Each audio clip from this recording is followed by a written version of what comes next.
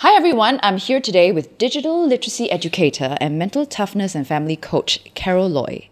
And we have this special segment and it's called What Would Carol Say? So I have a few statements, presumably from children between 9 to 12, and it's got to do with sex.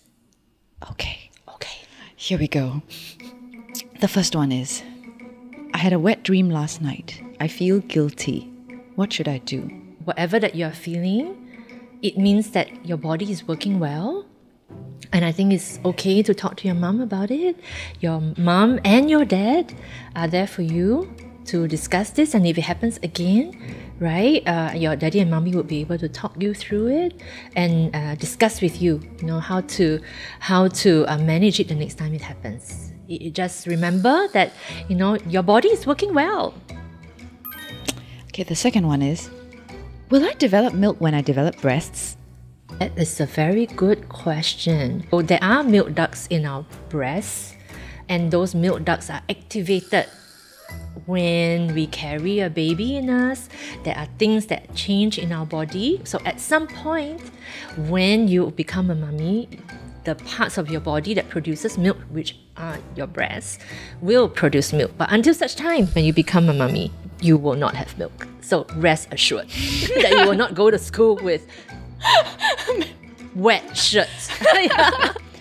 The third one is, I don't like my new pubic hair. Should I shave it?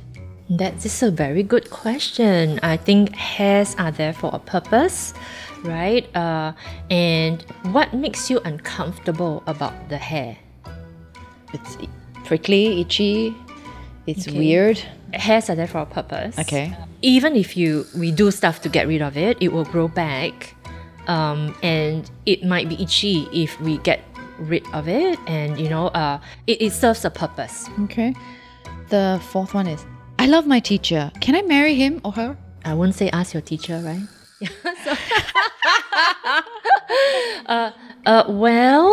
There is a season for everything. Now your teacher is there to teach you what you need to learn in school.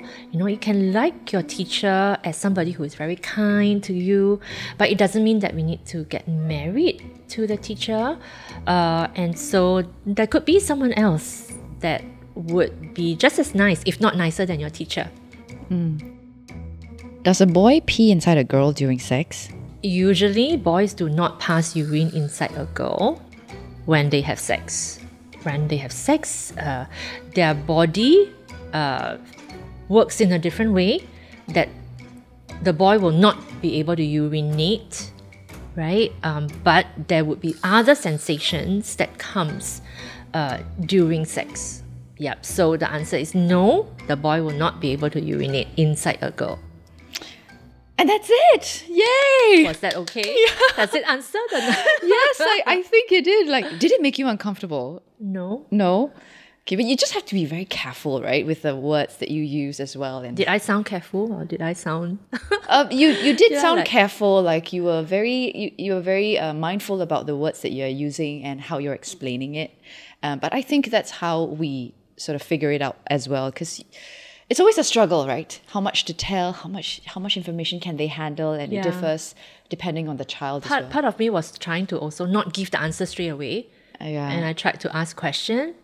I had to withhold myself from immediately. I mean, most of the question I jumped in immediately, but I should have asked for understanding of the words. Yeah. Like the last question, I should have asked for understanding. What do you mean? What do you understand about sex? In a real situation, if a child did have this question for you, that you would ask a bit more questions to establish the context. Then you would know sort of how much the child knows and can handle, and how much you should. It's almost like a dance. Cater to their understanding and not too much that they would, get shocked or or lead to more questions for that matter. Taking the lead from the kids would be the best approach.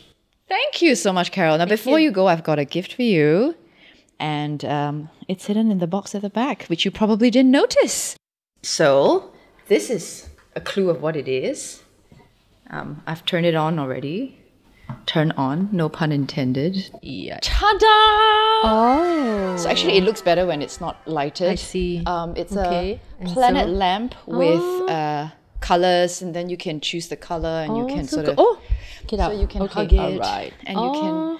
And I wanted that is to so give this cute. to you because I think what you're doing is giving light to a lot of parents. Oh, thank you so much. Empowering them with knowledge on how to go through this really tough parenting journey.